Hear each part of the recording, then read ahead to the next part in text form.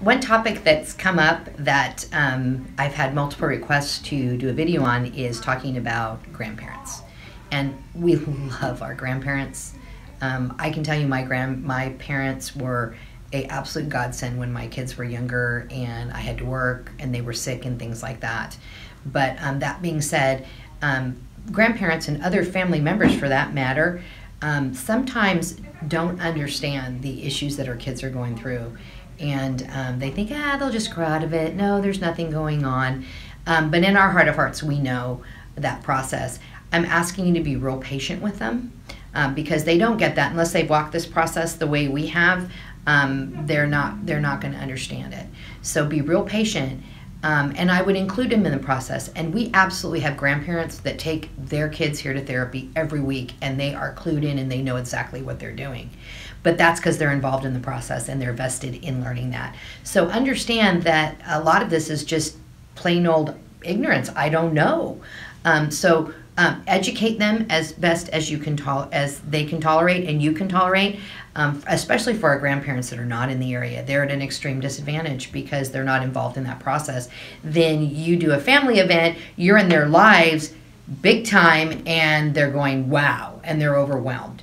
So as much preparation and discussion as you can do prior to an event that you anticipate might be difficult would be really helpful. If you have any written information, specific things we've given you, talk to your therapist.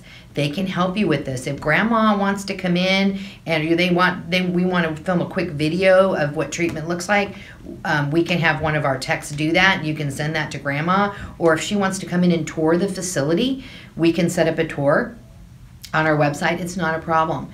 But realize and understand that there's no way they're going to follow the same schedule you do if they're doing care for your child. So you have to be prepared to readjust that schedule when you get them back home.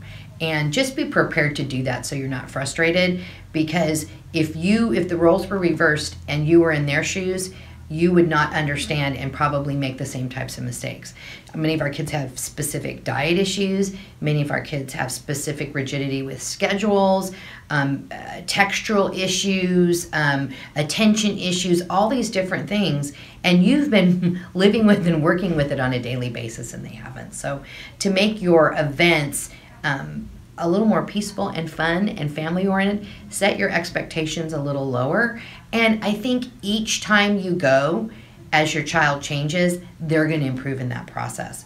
But it's for many of you, just like when you have a newborn baby, you send them to a relative and they want to hold them all the time and do everything. You're like, don't hold my baby all the time because it has to learn to self-soothe and sleep and take the schedule this way. And they're just trying to be loving grandparents. And it's the same thing with our kids here. So I hope this is helpful for you.